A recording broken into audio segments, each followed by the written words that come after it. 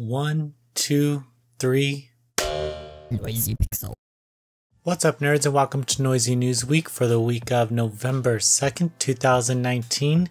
Here's where I fill you in on some notable news posted to noisypixel.net this past week. So, to kick things off, we have a lot of news to cover today, which is surprising since usually this time of year is kind of slow, but not this time. Not this time. For all you Shipfu fans out there, Azur Lane Crosswave will be getting a physical release from Limited Run Games for PlayStation 4. There's a limited edition and there's a standard edition, and those will go on sale on November 5th at Limited Run Games. I don't know what this thing is going on with Idea Factory International and Limited Run Games, but pretty much Idea Factory International, as an independent publisher, they are running into some issues producing all of these physical releases and not getting a return on them, which is understandable. But I'm going to blame it on the failure that is Super Neptunia RPG, because I don't care what y'all say. Game's not good. Game's not good. Anyway, the game is also coming to PC. That was confirmed. If you don't want to buy it on PlayStation 4, well, by all means, the PC version will be there for you. Moving on, if you don't know about this next FPS, I suggest you check it out. It's called Boundary, and it's an FPS in space. It's really cool, has some really nice looking physics, and I don't see enough people talking about it, so check it out. You might like it. I'm not the biggest FPS fan, but I can't stop paying attention to it. Moving on, Last of Us 2 will be delayed on PlayStation 4 until May 29th, 2020. I'm okay with that because honestly, we got too many games, and my birthday's in May, so this is just a birthday present to me. Anyway, moving on. Dragon Ball Z Kakarot got a new gameplay trailer. The trailer goes into depth showing Vegeta's gameplay, who you can play as in the game. I didn't know that you could play as another character in the game. I thought it was all through Goku's perspective, so it was pretty interesting to see how the game kind of differs between characters, and I'm excited to see more. I believe that game's coming out in 2020, so there's nothing we really have to worry about right now. A game that's coming out a little sooner than that is Tokyo Ghoul Recall to Exit, I think the name is. There's a new gameplay trailer for that. That game comes out on PlayStation 4 and PC on November 15th. It just shows characters. Can never get enough of those guys. If you watch Tokyo Ghoul, this game encapsulates all of the arcs, so you have a bunch of characters in one game, and it's more of like a Musu style action brawler, so expect that. Death Stranding revealed that it's coming to PC next year.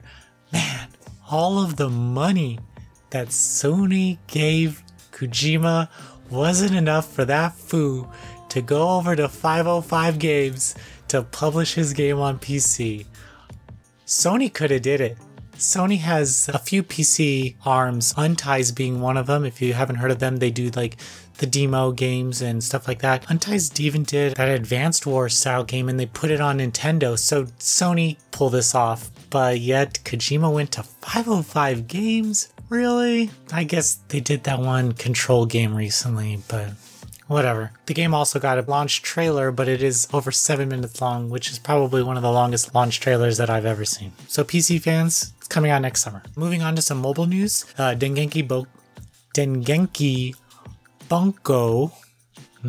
Dengeki Bunko Crossing Void revealed that it will have a global open beta test. I think the game's only available in China right now, or maybe Korea, one of those places. But that's going to happen on November 5th for iOS and Android. There's a website. Check the link. Follow the link below. You'll see where it is. And this is like action RPG featuring like Durarara and Excel World and Black Bullet, those games, Strike the Blood, Sword Art Online, all those games in one game. So check it out. Some kind of sad news. Skelter 2 will not be released in Australia because it failed the classification board there. That's like the ESRB or the PEGI rating, which sucks. It happens to a lot of Idea Factory games in the past. I don't know what to tell you. Next month, if you're in Australia, next month the game is coming to Limited Run Games, and I believe that they do ship internationally, but sorry you have to deal with that. That sucks. Koei Tecmo wants to know if you want the Atelier series, the trilogies, remasters that they're putting on Nintendo Switch and PlayStation 4 and PC, I believe, but forget about PC for right now. Nintendo Switch and PS4, if you want those physically released in the US, I, for one, do. I love that series. I would definitely buy a physical release of it. And if you want that as well, let them know. They're constantly sending stuff back to HQ. Monster Hunter World Iceborne is going to have a PC release on January 9th, 2020.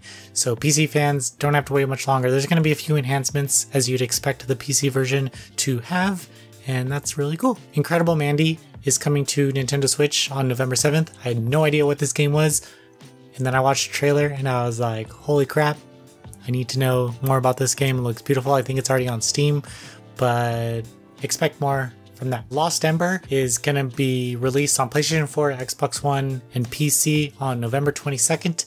This is like a wolf game. You play as a wolf and there's like a spirit, and then you can like transform into other creatures and explore a post-apocalyptic world, run around, and it tells a story. There's a narrative there. It just looks really pretty. That's it. Everreach Project Eden is going to be delayed until the end of the year for PC and Xbox One. This game looks really dope. I don't know if you've been paying attention to it or not, but it looks cool. Very AA, I suppose, but I'm okay with the delay because, again, too many games. There's going to be a PS4 release in 2020 as well. Mobile news, Tales of Crestoria is delayed indefinitely for quality improvements. I guess they were not satisfied, so it will not come out in 2019. This is a Tales game where it's on mobile devices and there's a bunch of Tales characters in it. And I think it's kind of like Tales of Link, but it's not Tales of Link. I'm not sure. It looks good. Give them the time they need to port a great game over to the West. That's all I can say about that. Dead or Alive 6 is celebrating the Halloween season with some witch costumes for the girls. No male costumes, but who needs those anyway? Go ahead and check those out. It's a part of the season pass. I think that's $80 for the season 3 pass, and you get a new character and a bunch of costumes.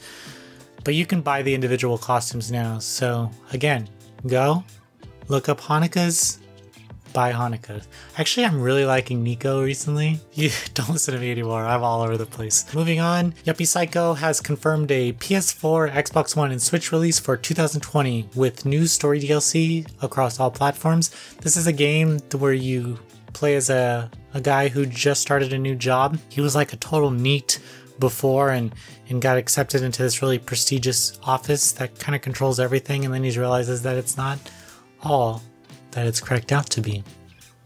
It's really funny because I started an office job at one point and I looked around and it was a lot like Yuppie Psycho. So if you do have an office job, you could probably relate to this game a lot more. Fairy Tail, the Gus developed JRPG, got a new trailer showing more characters, environments, and battle systems. Really cool looking game. Gus killing it, knocking it out of the park. I'm so glad that they didn't give this to Omega Force, because then we would just got a Musu Fairy Tail game, and no offense, those games are good, but I kind of like the idea of JRPG Fairy Tail. For like an indie visual novel news, Chemically Bonded is coming to PC on November 26th, and this is a kickstarted visual novel. Check it out. There's a new trailer for it, so yeah, watch it, see if you like it. Black Future 88 has a Switch and PC release date scheduled for November 21st.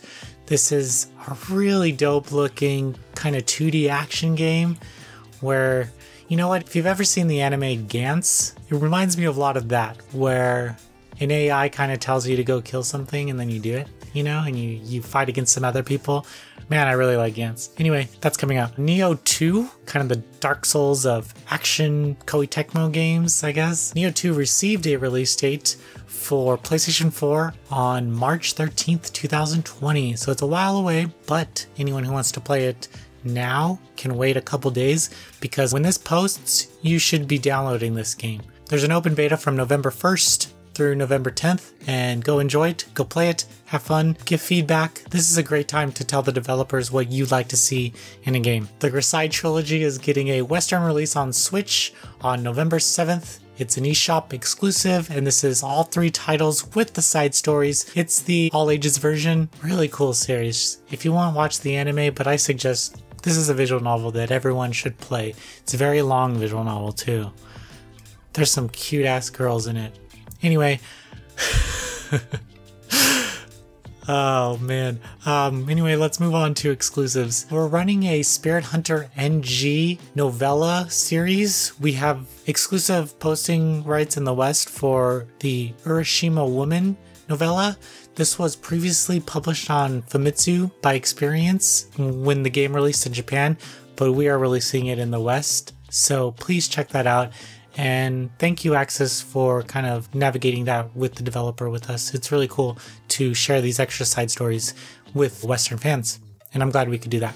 Let's move on to reviews. We have a few reviews, not too many this week. Atelier Riza, Nico Nin, X Heart 3, Hashime of the Old Book Town, Close to the Sun, Super Monkey Ball Banana Blitz HD, Disgaea 4 Complete Plus, and Amiya Kaze spoiling my silver-haired girlfriend. That's it. Thank you for tuning in for another week of news. This is a longer episode, I know. If you like it, tell me you like it. If you don't, tell me why. Because I just want to get better. Yeah.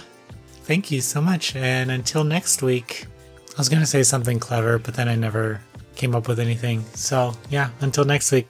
See you later.